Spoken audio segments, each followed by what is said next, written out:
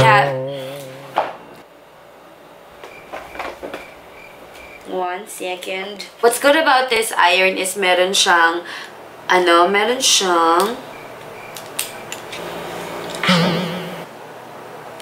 maliit lang siya na pahaba. Eto, sorry. I didn't mean to point that finger.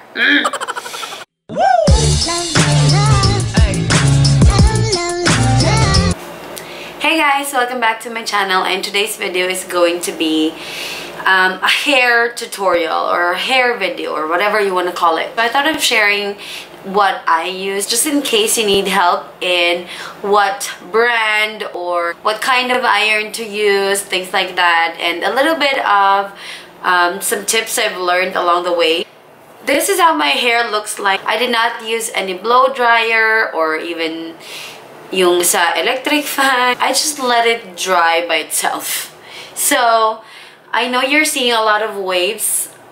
My hair is naturally straight. I wanted curly hair so bad. So I used a lot of product, and I had different treatments for my hair to achieve that perfect curls that I want, but I ended up just damaging my hair. So right now, when I let it dry by itself, it gives me those waves that I don't like, if you guys can tell.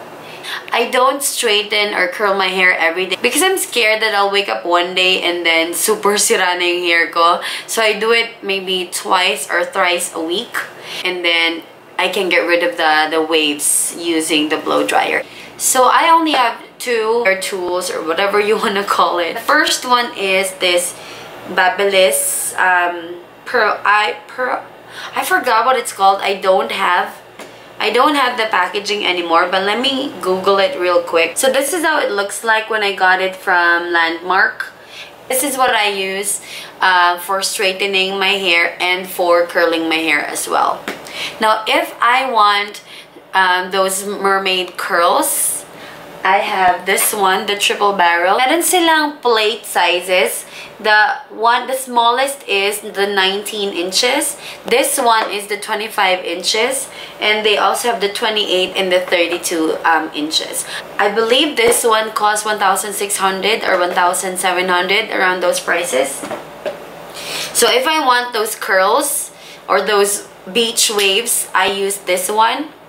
But I'll be very honest, I use this, I think, once a month or once every 3 weeks, and depende lang talaga sa mood ko.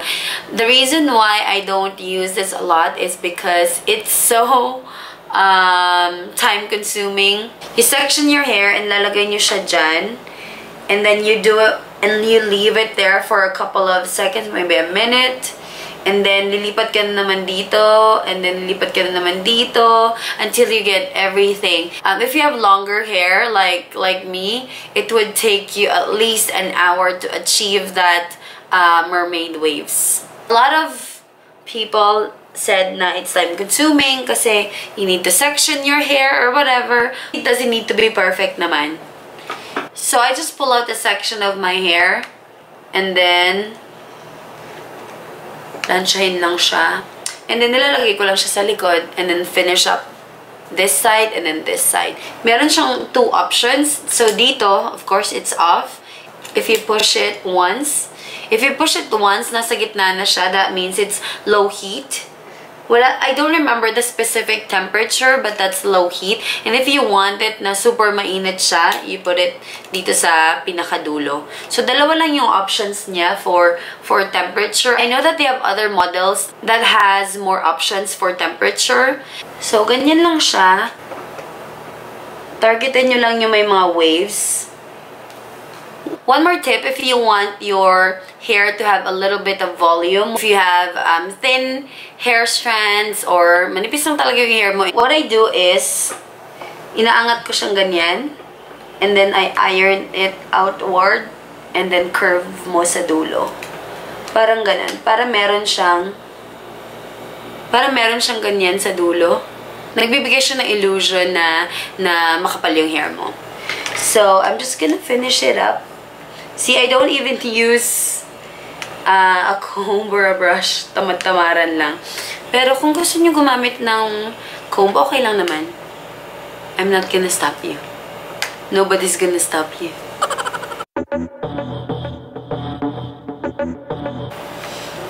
And then, on to the bangs. Kasi meron akong bangs. Nag-bangs kasi ako a couple of weeks ago. So, what I do for my bangs is, nilalagay ko siya sa center.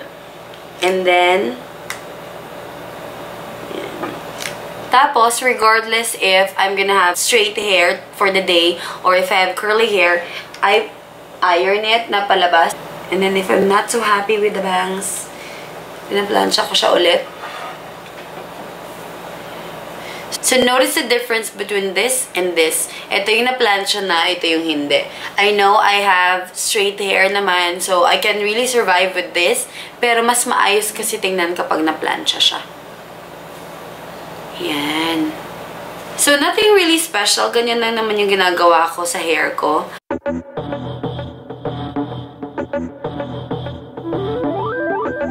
So, you guys will notice na if wala naman ako masyadong unwanted waves dito, hindi ko siya pinapaabot sa pinaka-roots.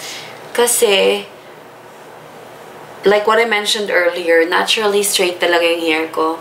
So, because of the treatments I had in the past, medyo naging wavy siya.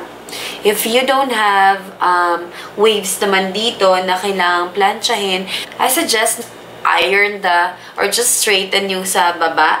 So that way, hindi na masyadong maka-experience ng heat yung dito nyo or yung sa pinaka-root. So for those, for you guys na merong ganito, hindi ko alam kung ano tawag dyan, pero yun yung parang may area ng sa hairline mo na it causes your hair to go in different directions.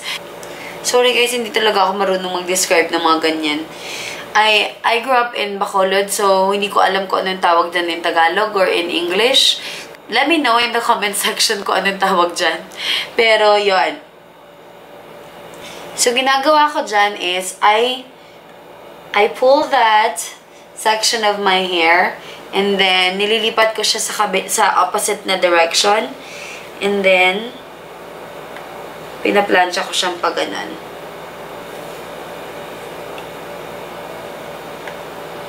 Just be very careful kasi mainit. So, if you notice, after ko siyang plansyahin, hindi na siya ganun kahalata. You can keep doing it kung ayaw mo talaga makita na medyo ganyan siya. Pero for me, this is good enough. Ako, I do this. Yung parang I pull out a bigger section and then pinaplansya ko siyang ganyan para magkaroon siya ng more volume. Ayoko kasi lang masyadong flat tingnan. Para kasing mas healthy kapag may volume. So, kapag sini-straight ko yung hair ko, it's not really completely straight kasi yung ilalim niya may ganyan. If I'm in the mood for straight hair, ganyan lang siya. Madali lang, di ba? Usually, for my hair na ganito kahaba, it takes me 10 minutes to achieve straight hair like this.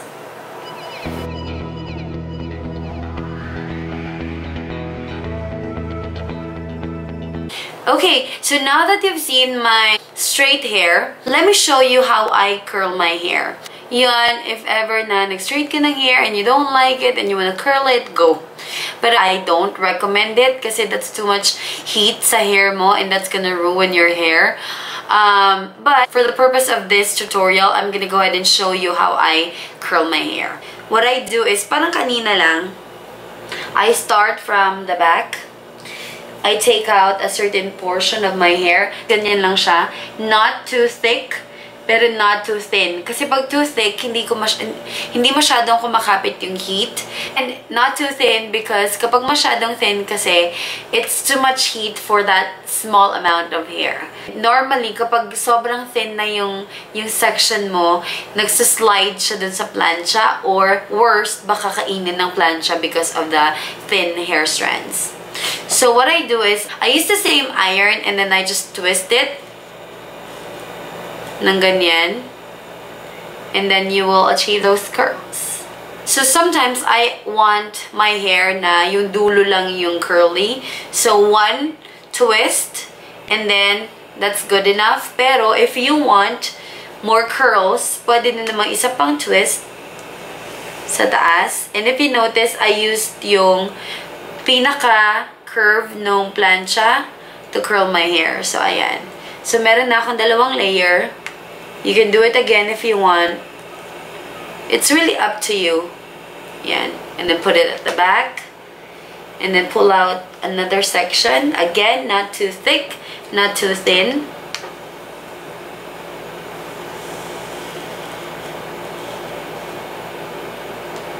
One twist. Because I have long hair, I usually do 2 twists. And that's it. Let me do that again. So, 1 twist.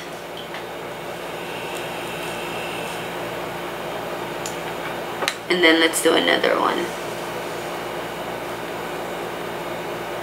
Yan. Oops, hindi ko masyadong gusto yung twist nun. Perfect. So, ganyan lang. Diba? Madali lang yun, guys. Practice, practice, practice. In the past, I use a different iron. Yung sa Watson's. I think yung dry hair only, parang 1,500 pesos. 1,500 pesos siya. Yung sa wet hair, around 2,500 pesos. Yun yung ginagamit ko before. Pero it's okay na siya, ha? Don't get me wrong. I love that iron or straightener or whatever. And I used it for months. Tapos, I realized na ceramic kasi yun. So, parang napuputol pa din yung hair ko. Especially because I have really thin hair strands. Kaya, I googled kung ano yung magandang plancha. And then, I know someone who uses Babyliss. By the way, guys, they said it's pronounced as Babyliss. I pronounced it as Babyliss for a long time. Pero Babyliss pala siya. It's a UK brand. I know someone who uses Babyliss. And she said na super ganda niya talaga.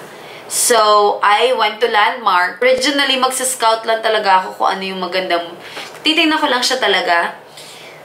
Kung maganda siya. And then maybe test it out. Pero, nung nakita ko to, I fell in love. And then I said, I want that plancha.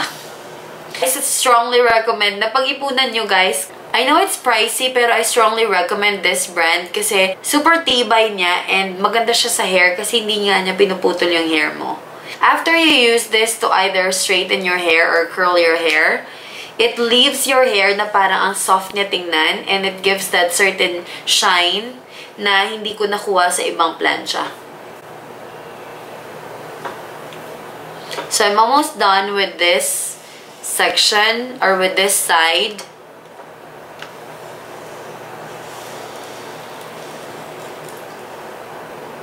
Yan. Perfect.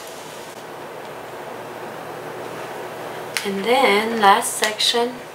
Well, I still have my bangs. And then, ayoko namang i-curl ang bangs ko. So, like what I said earlier, ginaganyan ko lang siya. Para may wave pa din siya. Yeah. So, that's how it looks like after curling my hair. If you want the curls to look that way, okay lang naman. Pero for me kasi, mas gusto ko yung medyo magulong curls, kaya ginaganyan ko siya. Parang ano lang siya. Yan. Use your fingers lang.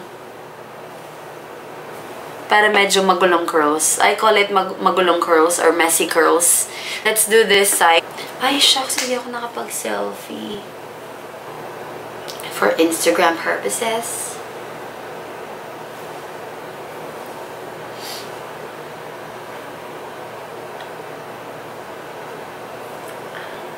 Maarte ba? Yan. So, let's finish this up. Itong side na to, usually, dito ako naman nahihirapan. I don't know why. Maybe because I'm right-handed and nandito siya sa right side. So, ganyan lang siya. Practice, practice lang, guys. And like what I said, wala namang rule book for curling hair. So, it's really up to you kung ano man yung gusto mo ma-achieve. If your curls do not come out perfect the first time, okay lang yan. Try and try and try. Don't have the budget yet for a nicer plancha, try nyo yung Watsons or dahil 1,000 something pa din naman yun. Try nyo yung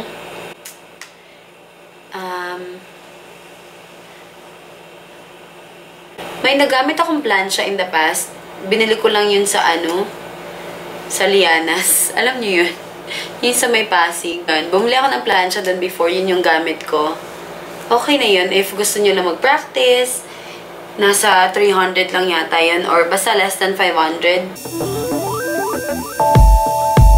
If you're not so happy yet with the curls, ulit-ulitin nyo lang hanggang sa maligaya na kayo dun sa curls.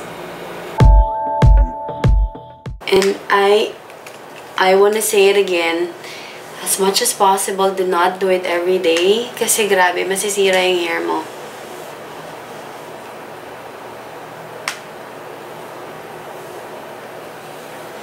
One more tip, by the way. If gusto nyo ng fuller curls, dapat yung pagplansya nyo pag ganon. Ganyan. Para pag curl niya, mas mabilog siya. If you want those curls na medyo maliit lang, pero, pahaba. Paslant nyo yung plansya nyo this way, and then curl nyo siyang pag ganyan. So, notice yung difference. Ito yung paslant na maliit. Ito yung bigger curl. Yan. So, it's really up to you kung ano yung peg mo. Pwede mo nga i-combine if gusto mo.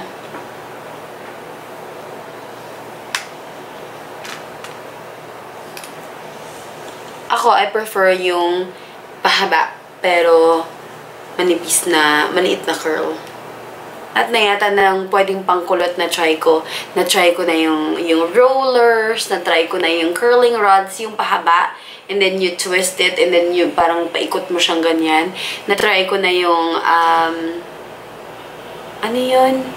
May isa pa eh. Yung parang, basta pag ganun siya, and then you put it sa hair mo for hours. Yung pag ganun, and then yung curling rods, pag ginamit mo yun, you have to leave it there for hours to achieve curls. And I know that that's better kasi walang heat, walang electricity na involved. If you think about it, parang mas convenient to use a plancha. The thing about this curling iron is, ganito yung niya, ganito yung whatever you call this.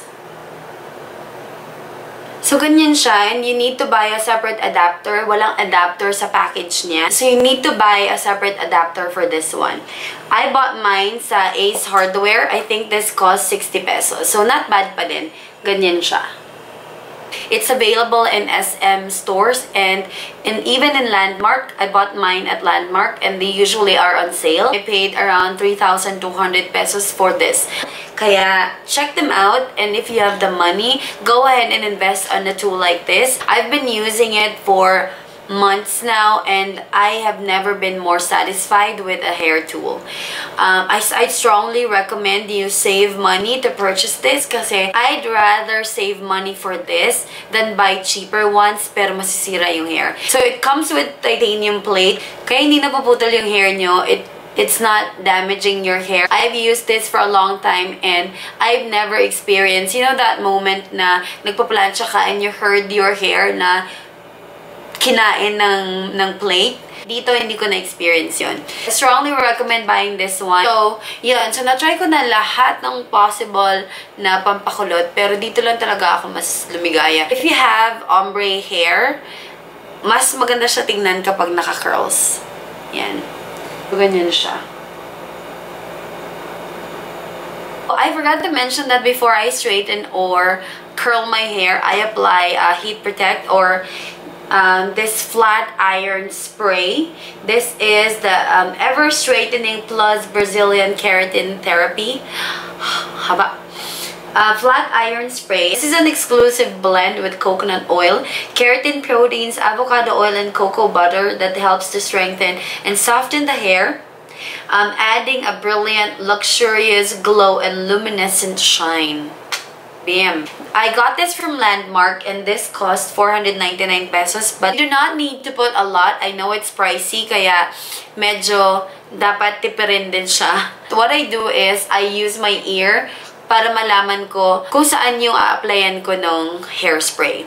So, if I'm gonna straighten my hair, what I normally do is, I look at the tip of my ear, and then spray it from here going down.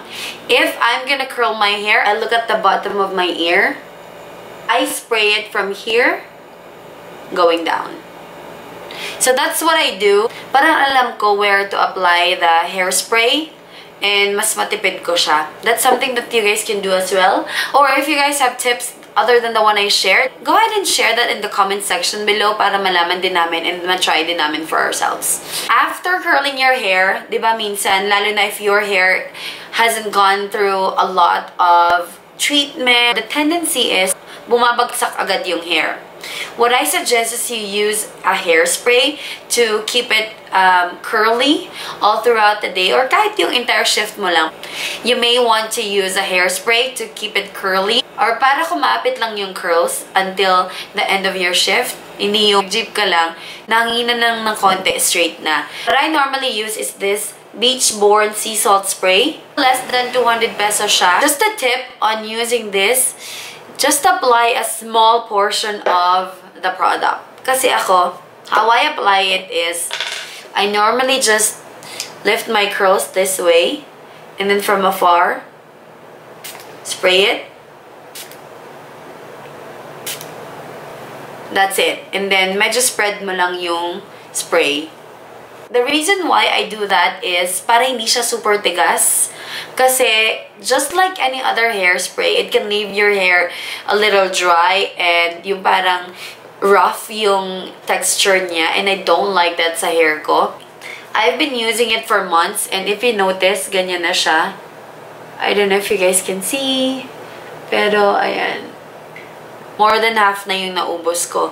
And this is way cheaper than other hairspray. And what I also love about this hairspray, guys, is it's all organic.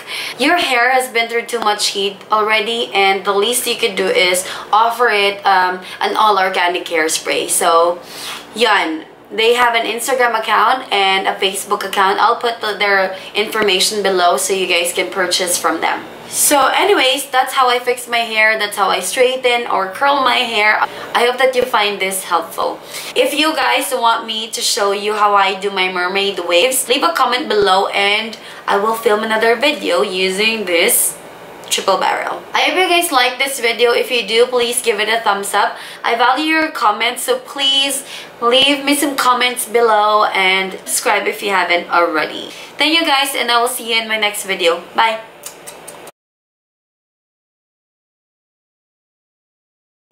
Medyo napunta pa sa kamay ko.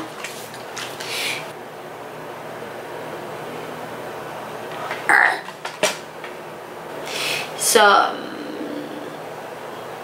smooth the cuticle. Wow, okay. So this is an exclusive blend with Coco, Take 1000. This is an exclusive, Take 1001.